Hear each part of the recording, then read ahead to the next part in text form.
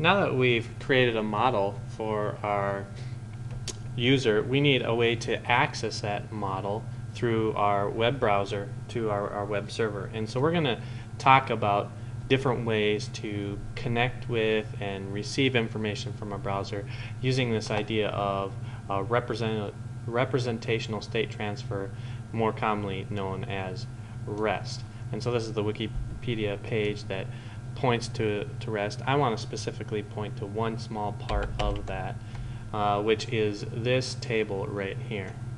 What we are going to do is we need to be able to come up with URIs or URLs that reference our models and combine them with HTTP methods or requests from the browser, and the combination of that method and the URI is going to give a specific meaning to that request.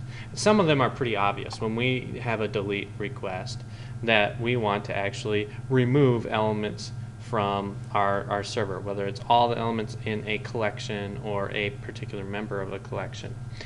Notice that these are in two lines because this top line right here represents a URL that represents a collection of resources. So in our example so far, we only have users, and so the collection would be all of the users on our website. Whereas this line represents an item in a collection. So in that case, it would represent a particular user in our website.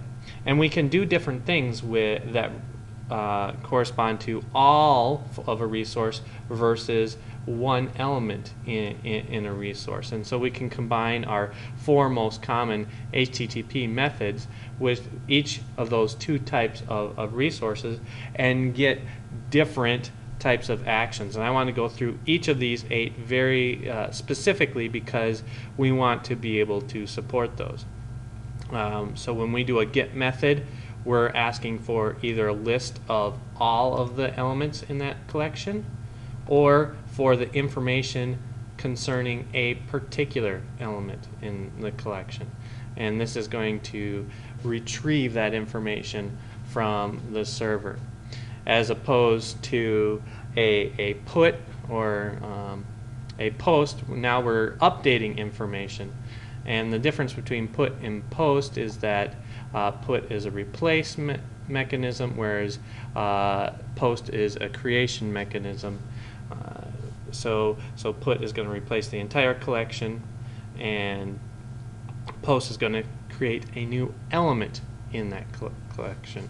So notice the difference here. Post on a resource collection actually creates a new element. All the rest of these deal with the entire collection. And down here, when we do a put on that item, now we're replacing or updating that member of the collection.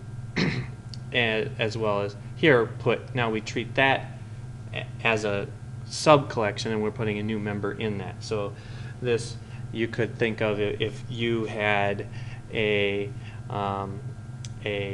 author's URL, we could create a new author, and then if we had the URL for that author and you post it on there, maybe that would be a new book written by that author.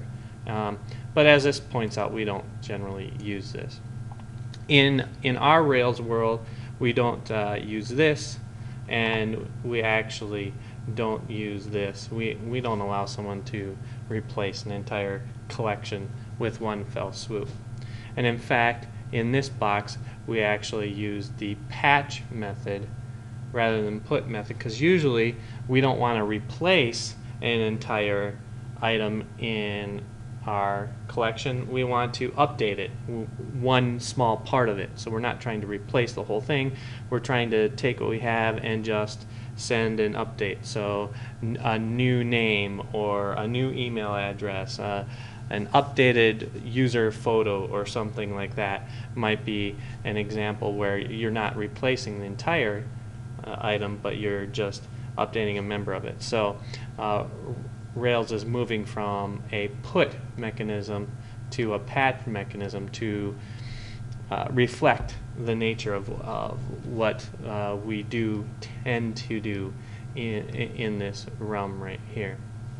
And so let me point out Rails has a mechanism of trying to set up those routes to take a request and that's split up between a URL and a method and turn it into a route so it knows the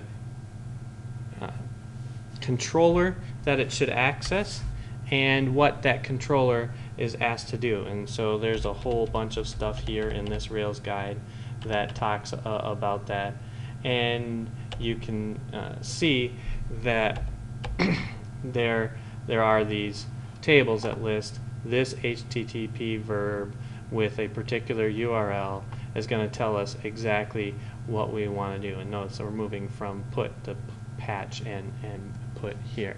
And I will go into more detail on this because that's a very Rails specific thing and I want to understand how to do that. But this representational state transfer, this RESTful information, is what we want all websites to be able to act like, no matter whether they're a Rails site or a Django site or some other site. This is the preferred mechanism of web application development.